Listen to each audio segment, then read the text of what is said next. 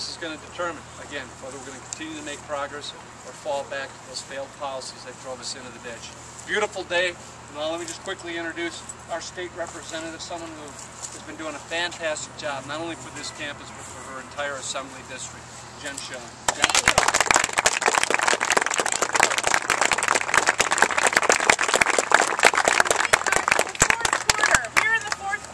Of this football game, of this election, and we need to make sure here that we can get Democrats across the finish line, and I need your help. Ron needs your help. Russ Feingold needs your help. Tom Barrett needs your help. In the next 30 days, we need your help down at the headquarters by getting down there and making phone calls. Just an hour of your time. If you've got an hour to spare, we can put you to work. And we're going to be on campus, working this campus very hard, because this campus has a strong history of having the highest voter turnout, not in the city of La Crosse, but in the La Crosse County. And I am always very, very proud of the efforts here on campus, that students get out, they are engaged, they care, they're energized, and they are willing to wait in long lines on election day, if it's at the Eagle Rec Center or at a different location around La Crosse, to vote. But because we have early voting, now people can go, they can vote at their convenience, they can go down to the city clerk. Like Ron said, if you're not registered, bring your student ID and bring a piece of mail that says that you've lived there for 10 days or so.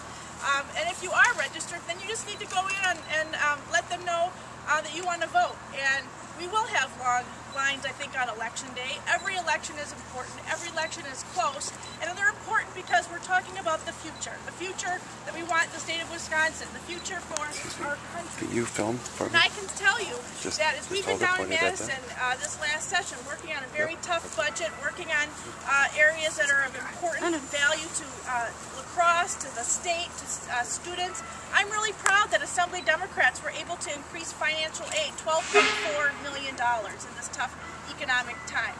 I'm really proud that we were able to add an additional $5.2 million to our technical colleges. At the time that we've got people out of work, they're displaced, they need to learn new trades, new skills to get them back to work. And I think I'm really proud of the fact that the governor wanted to raid La Crosse's auxiliary fund, and we were able to work together and change that and restore $2 million to this campus right here. That is real significant money here on our campus. I am a proud alum of this institution, and 20 years ago I was a student here on campus, and I was over at Cowley. I was at it was North Hall at the time, now Wimberley Hall, and I had studying all the time, by the way. Studying all the time. No partying. Yeah, well, my first 2 years I was, but I realized what my priorities were, and I knew I needed to buckle down. And I can tell you that the landscape of this campus has changed a lot in the last 20 years. We see a lot of cranes on this campus. Cranes mean progress, cranes mean jobs. We are in the shadows of our new academic building. I'm very proud of that. Our Reuter Hall, Residence Hall, not too long ago that was completed. We've got students living in there. A new residence hall that we're going to have over on the other side of campus.